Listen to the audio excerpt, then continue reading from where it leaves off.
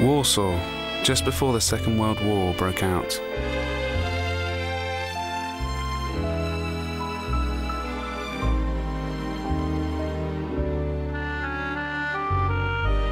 During the interwar period, there were more Jews in Warsaw than anywhere else in Europe.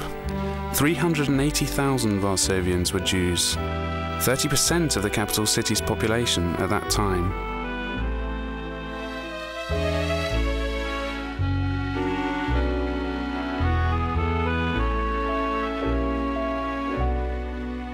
Poles and Jews lived for many years on that same land in the same country. They lived together, side by side. One cannot make simple generalizations about their relationship.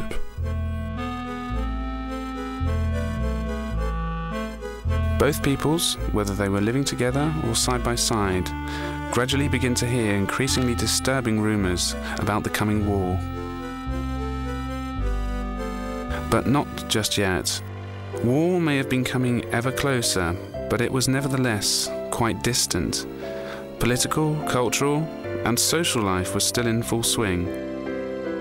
Just before the war, Warsaw was one of the most important centres of Jewish culture in the world, with an active literary, artistic, musical, and theatrical scene, whose accomplishments were rarely noticed and appreciated beyond the Jewish community. Although plays from all over the world are being performed on the Warsaw stage, often frivolous and insignificant, we are doing nothing to get to know the soul of a people with whom we have been destined to live. Jewish theatre deserves more attention. There was no time for that, however. The war broke out. In the Polish army, Jewish soldiers gained the respect of their commanders.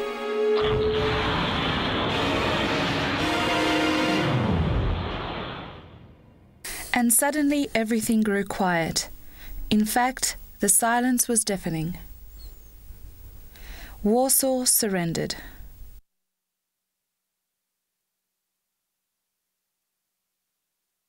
We did not know the worst war of all had hardly begun.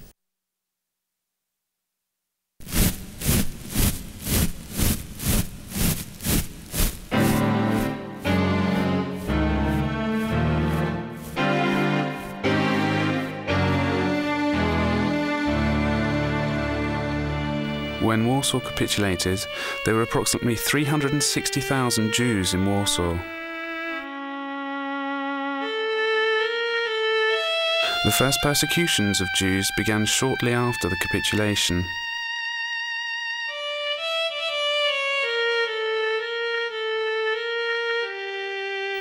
That day, Jewish labour for the occupiers began.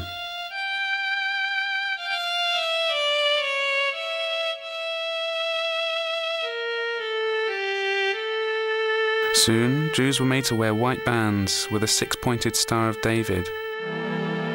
Adam Czerniaków, the head of the Judenrat, wrote in his diary, "8 o'clock in the morning, I was brought an armband with the Star of David. Thus I received my new badge of honour. I told the Gmina to have a stamp made with the Shield of David."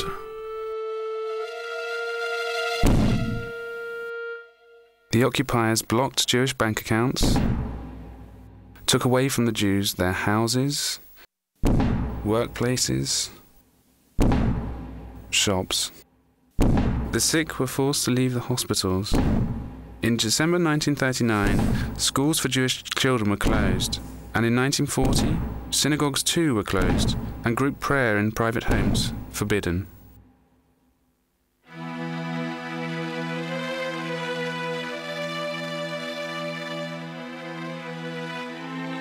For many months, the occupiers considered a project to create a Jewish ghetto in Warsaw, including its plan and location. In the end, it was decided to create a ghetto in the very heart of this metropolis.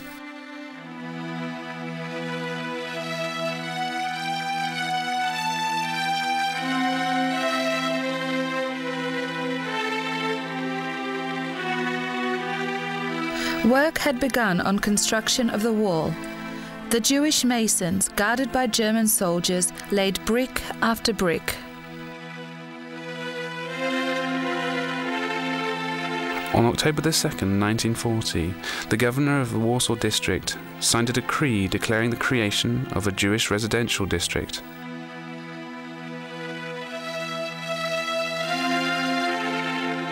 The Jewish ghetto was officially founded this day. The Jews were forbidden from leaving its borders, delimited by certain streets.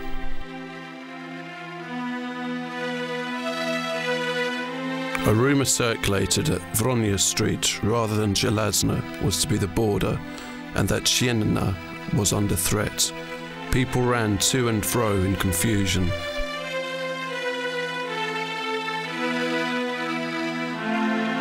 The day the ghetto was sealed off was terrible. People did not yet know this was going to happen, and the news came as a shock.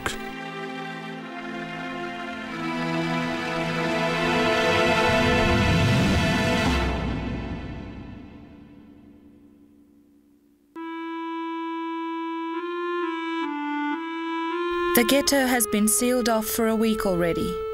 The red brick walls surrounding the ghetto have grown much higher. Pandemonium breaks out in our doomed neighbourhood. The ghetto's borders were changing.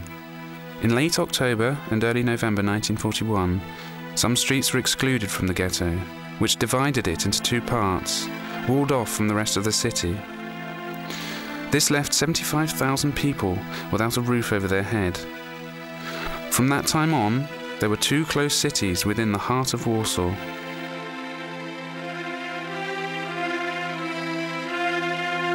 The occupiers crowded over 100,000 Jews into the Warsaw Ghetto, most of whom had been resettled from the vicinity of Warsaw. These people, robbed of their belongings, were hungry and homeless.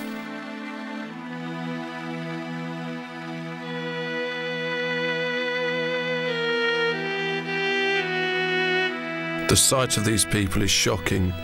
The abused and hungry unfortunates have not slept for several days, and their feverish eyes are filled with fear.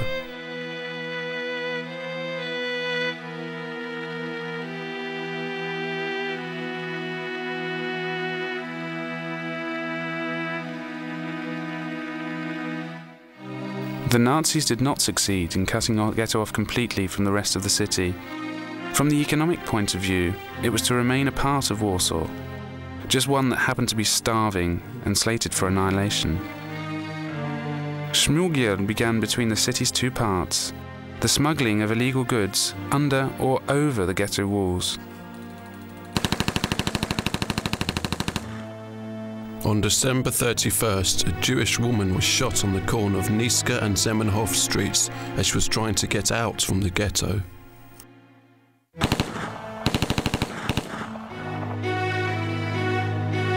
Nevertheless, hundreds of people succeed in crossing to the other side, where they buy food.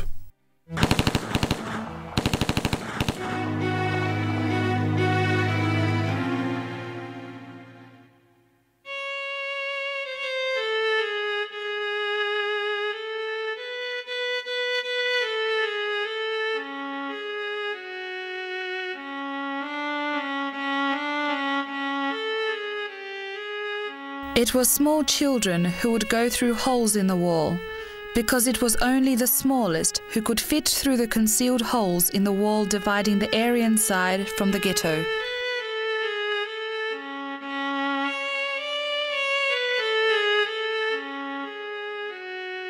The gendarmes who guarded the wall often shot at these children.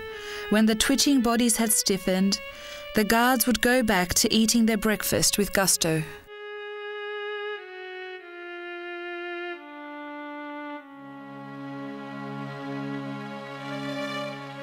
In the cellars and attics of buildings inside the ghetto, there were mills, bakeries and workshops producing clothing, soap, material, leather, buttons, spools, and even toys. Most of the items made there were for export, for the Aryan side.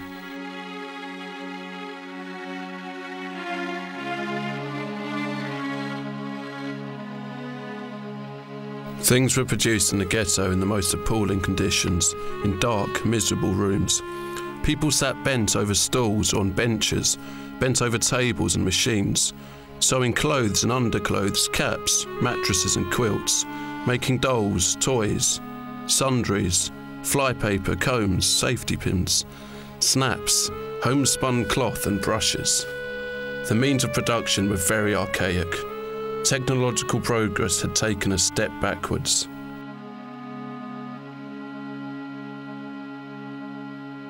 The workers employed in these enterprises could not afford to acquire items that were being smuggled.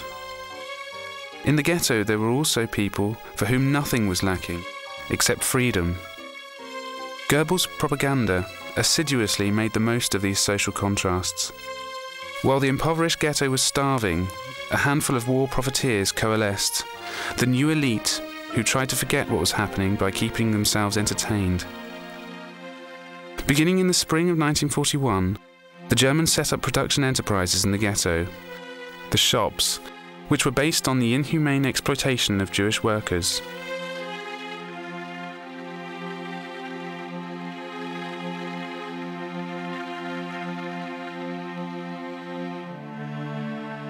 Hunger takes on ever more monstrous proportions. The price of food keeps going up.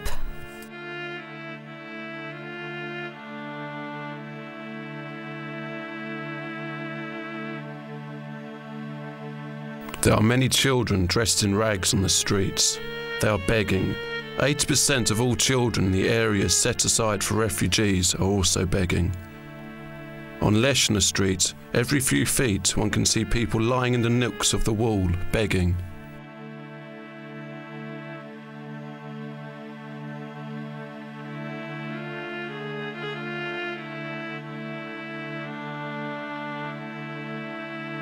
Small children are sitting on the sidewalk in the snow, dressed in rags.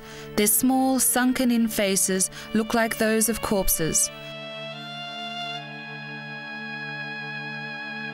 In the evening, one can hear the constant wailing of the children.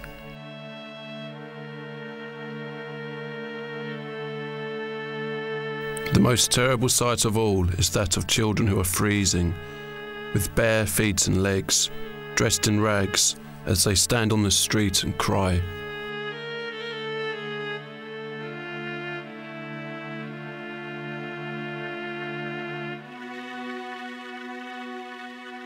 Janusz Korczak and others like him tried to tend to the needs of the ghetto's smallest, most tragic victims. But children were not the only ones doomed to this tragic fate. It's not easy to cross the street carrying a package. When a hungry person sees someone with a package that appears to contain food, he follows him and at the right moment grabs the package out of his hands, opens it and begins to satiate his hunger.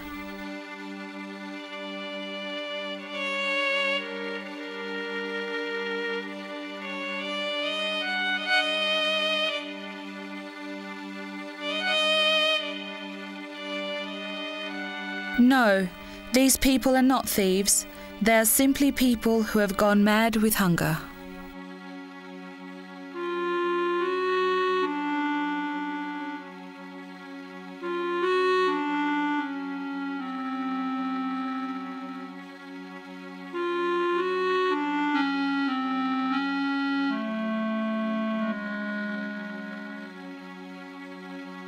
The sight of frozen human bodies on the streets becomes increasingly common.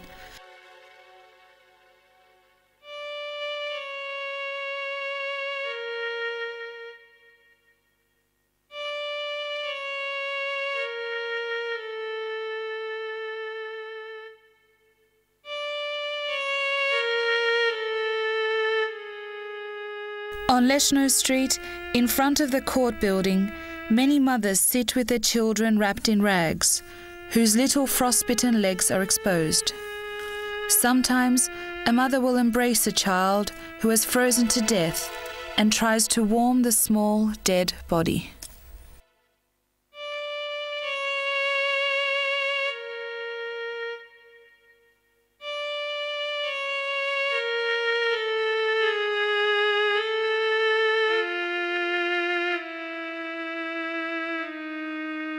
Sometimes a child will draw close to its mother, trying to wake her, thinking that she has fallen asleep, when she is actually dead.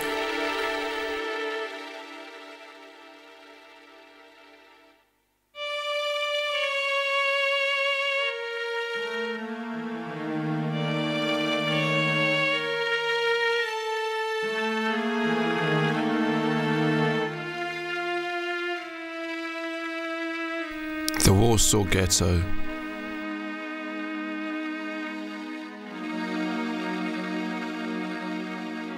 Poverty, hunger, and horrendously bad hygiene have given rise to atrocious conditions.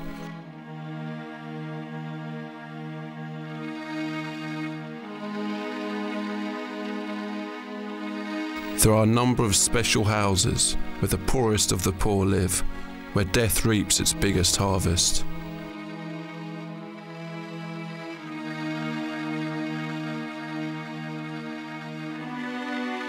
For example, in the building at 46 Warsaw Street, where 500 people currently live, 233 previous residents have already died of hunger and disease.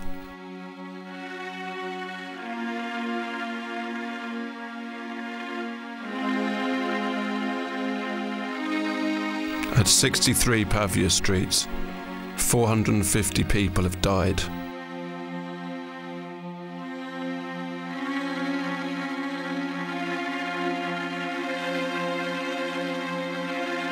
At 21 Żelazna Street, where 400 people are living, the same number has died up to now.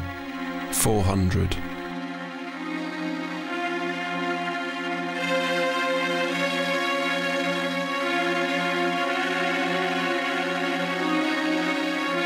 From October 1939 to mid-July 1942, approximately 100,000 Jews died, mostly from hunger and disease.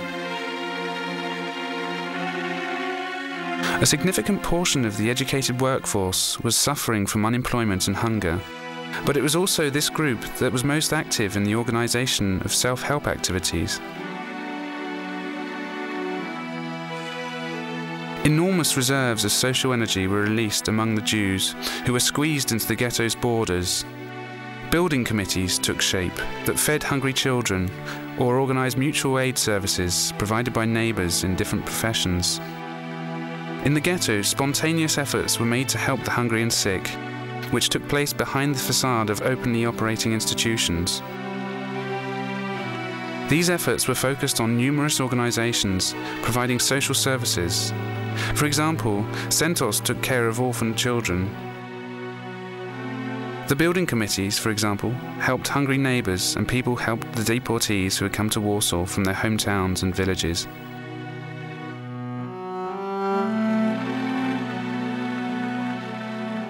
Hunger did not overshadow the intellectual needs of those living in the ghetto.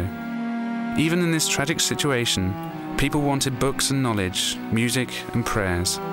Participating in culture and creativity gave them added strength to fight for their survival, and was for them a form of spiritual resistance. It was only in September 1941 that the Nazis allowed 6 primary schools to be opened.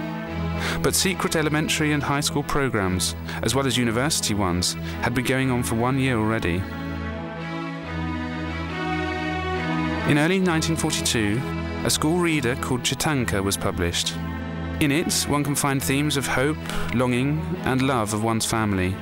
The fields and forest, the Warsaw beyond the ghetto walls. All these were things that both children and adults were yearning for. I don't know whether children know, small sisters of grain in the field.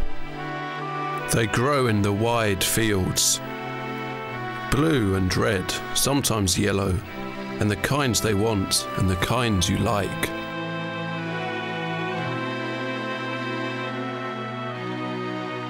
The world is so big, there just is no place for us in it.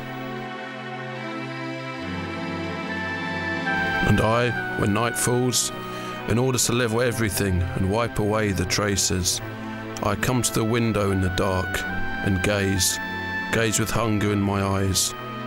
And I steal extinguished Warsaw I steal the silhouette of the town hall. At my feet lies Theatre Square. The moon, on his watch, turns a blind eye to sentimental smuggling. Warsaw, answer me, I am waiting.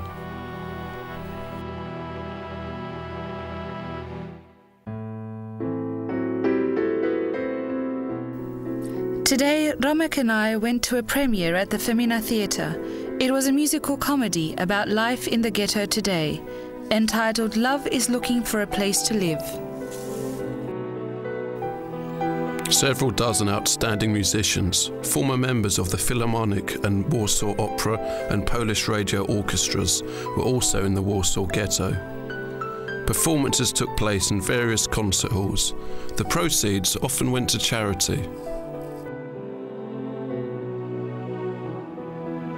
This was all to disappear, however, along with the people who created and cultivated that cultural life, as they tried in vain to save themselves. One of these people was Emanuel Ringenblum, who along with his colleague collected and safely hid away archives that today allow us to discover what it was like during those days, weeks and months in the ghetto in Warsaw and elsewhere.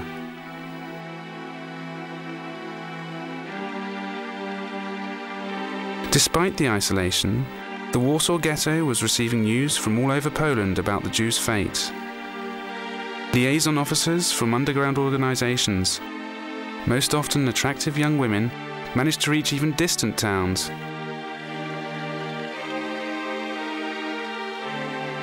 In addition, letters from family members often made it into the closed ghetto. After October 1941, the Warsaw Ghetto had to live with the knowledge that the ghettos of other Polish cities were being liquidated. Jews began to be rounded up and killed. The perpetrators shot their victims with rifles, then covered them with a thin layer of soil, over which the next group of condemned would tread to their deaths.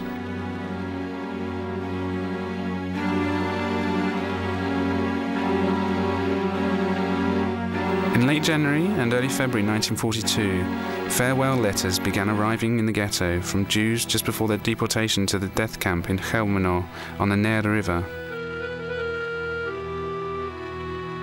To my beloved relatives, I'm sending you news of the terrible things that have happened near our town. 4 weeks have passed since all the Jews were taken from Koro. Men, women and children. They were taken to an unknown destination. Then the same thing happened in Dąbia, Kłodawa and Izbica. This week, escapees from there arrived here. They tell us that the people there are killed and poisoned with gas, and 50 to 60 people are buried in one hole. My dear parents, write how my dear mother is feeling, and now, my dears, you must know from Auntie that men, women and children have been taken from the entire district. Here things are still calm, but it will come any moment to us too. I greet you all, may the dear Lord protect you. Dear mother, do not despair.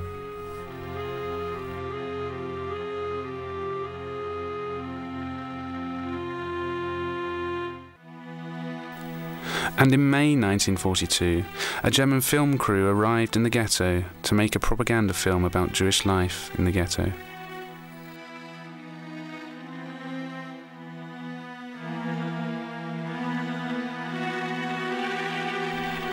In Lublin, approximately half of the ghetto's population was killed, and a huge number was taken away to an unknown destination.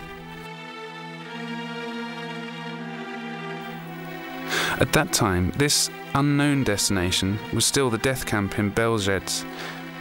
People died in huge numbers there, while the German film crew was in full swing.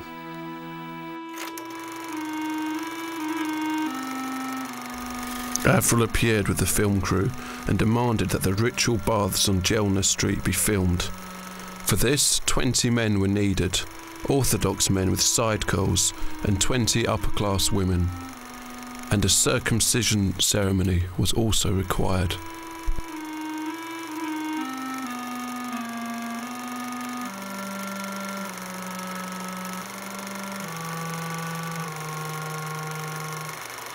We are not ashamed of this.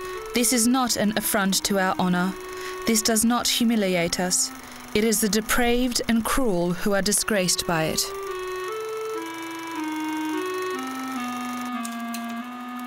Tomorrow there's supposed to be a ball in a private apartment, arranged at the request of the German filmmakers. The ladies will be in long evening gowns.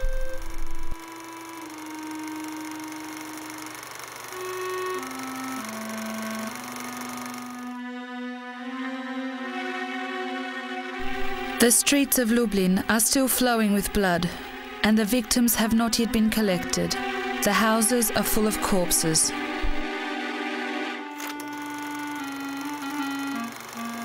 The filmmakers look around a Jewish restaurant. They requested that food from the buffet be brought to the table.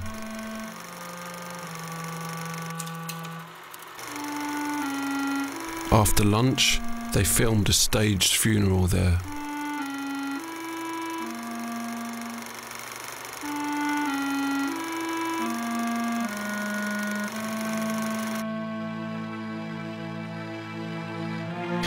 We thank God that we are healthy, but we do not know how to manage, and we do not know what we should do. You should know about this. In general, you should know that Uncle intends to hold a wedding at your house soon, and he already has an apartment nearby, very close to yours.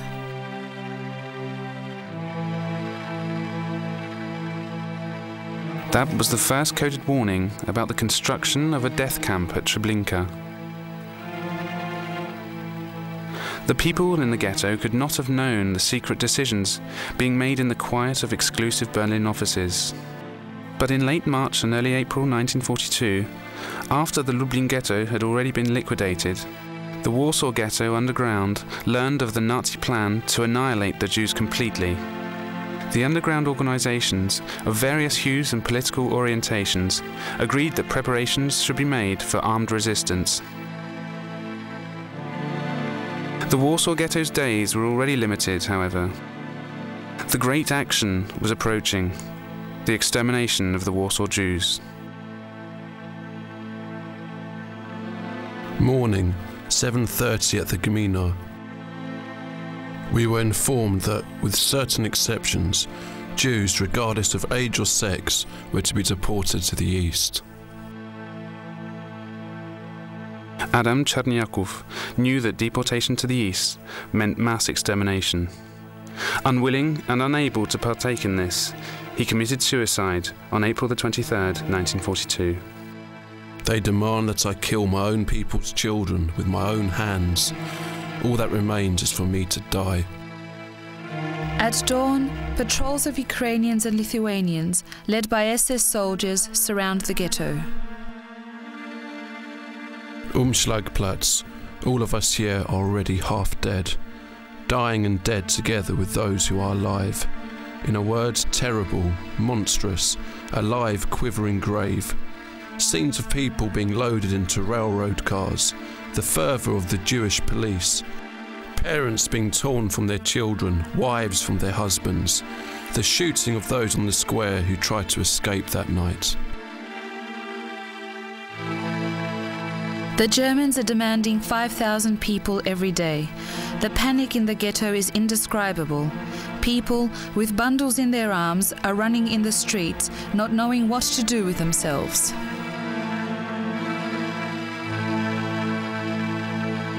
On July the 28th, 1942, the Jewish Fighting Organization was established, which took on its final form on December the 2nd of that same year.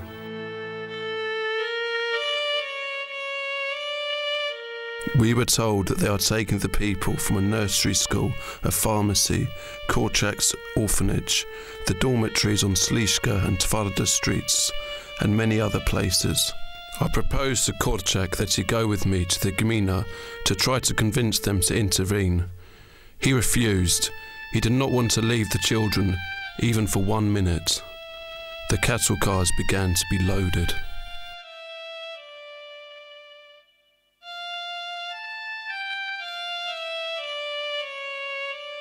This is how one of the noblest, most honest people ever to walk this earth met his death.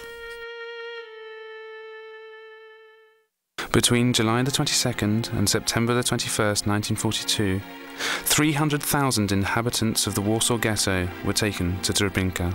35,000 Jews remained within its reduced borders.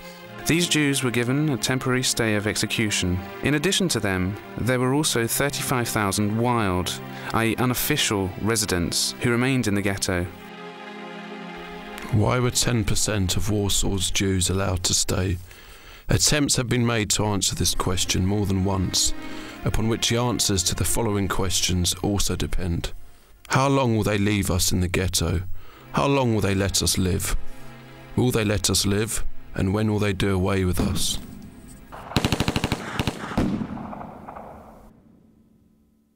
In what remained of the ghetto, people sensed the contrast between the beautiful glow of the autumn of 1942 and the permanent presence of death. Women and men from families that had been separated drew closer together.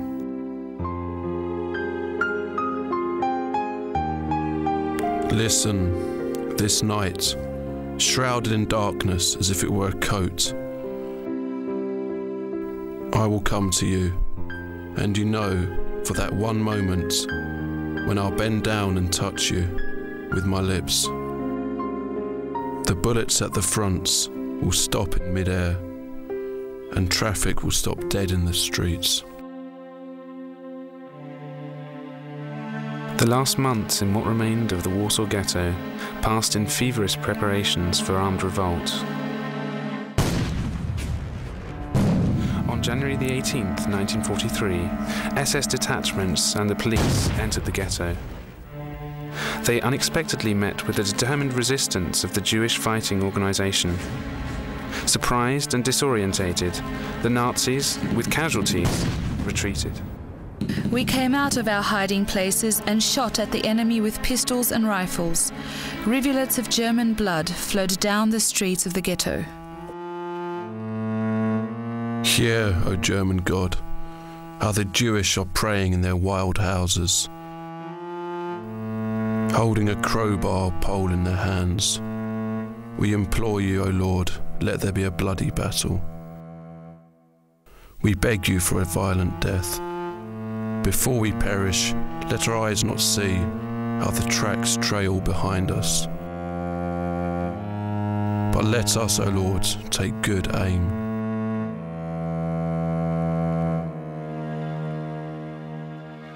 The Germans returned to the ghetto 3 months later to launch the complete extermination of its residents. On April the 19th, 1943, over 2,000 well-armed German and Ukrainian soldiers entered the ghetto, supported by artillery and air. They were met with the resistance of approximately 700 insurgents armed with pistols, hand grenades, and a few machine guns.